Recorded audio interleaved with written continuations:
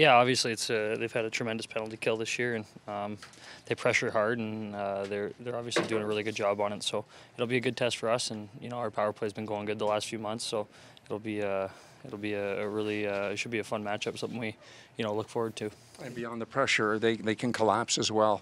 How do you get around that and maybe try to find a way to get movement and puck inside that sort of zone? Yeah, I think it's nothing crazy. I think it's quick puck movement and then attack mentality, shoot, and maybe make your nice plays off the rebounds and find a seam when they're scrambling a little bit. I think is going to be the key.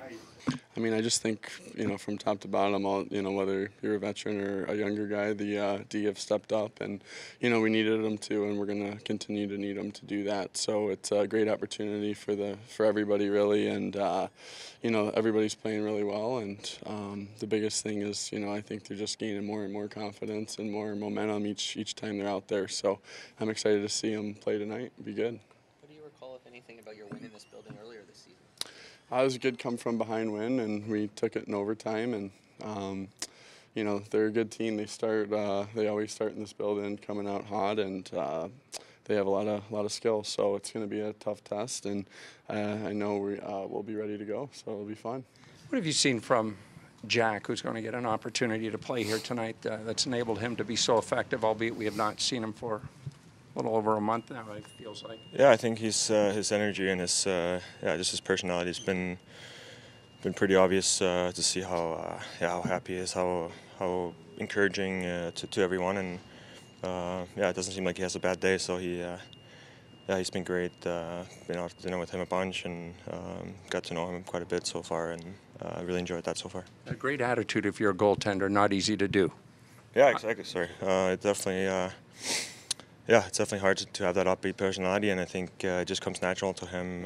But yeah, it's good. It's good to add that to the mix and try to build off it. He's really positive with everyone, all the players as well, and helping me out. So it's obviously he's gonna get some chance to play again, and he'll be good. What would you like to take from that road trip down in Florida, and obviously parlay it into another good road game here tonight, because that club's been very consistent away from Scotiabank, it seems, this season? Yeah, it's important for sure. I think in the past 3 games we've gone a little bit of a roll here, so you have to continue it and keep it going, and it's a big road trip for us for sure.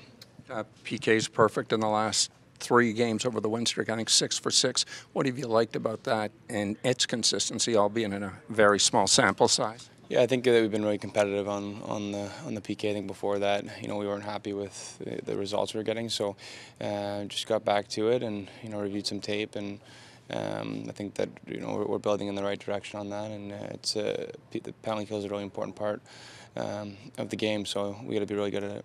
The fact that we're in a battle here to make the playoffs is one thing. Of course, it is a major focus for us, but the other part of it is that all season there's been a lot of focus for us in terms of our need to manage Fred's workload, and we want to be not just make the playoffs, but we want to be in the position that we can thrive in the playoffs as well. So we've got to manage both of those things, and making sure that we're able to continue to press on here, not completely empty the tank and have nothing left when the playoffs start. We've got to be able to manage that, and we've been very fortunate that we've acquired Jack Campbell, and we've got trust and belief in him, and he's earned that through his time that he's played with us, and we need to be able to get some good starts from him.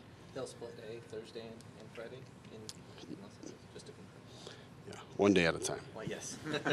The opportunity to rest Rasmus, and I think back to Thomas Cabriolet's rookie year, he sat 15 games, and I think he was 22 or 23. How important for a young teenager like Rasmus is it to sit back, watch, let the body regenerate as well?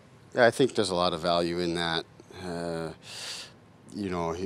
Rasmus is a guy that's played well for us since he's come here, and the circumstances have demanded us to require more of him than probably we would like at this stage of his development. So we want to make sure that we keep all that in perspective. I think that's worked in our favor that we were able to acquire Rosen. I think it gives us additional depth there, and the busy schedule being what it is in the NHL, sometimes taking a little bit of a step backwards can help the guys for multiple reasons, and the rest, recovery, a chance to watch the game from a different perspective, chance to spend more time with the strength coaches and the coaching staff, all that kind of stuff. So they'll get back in here soon.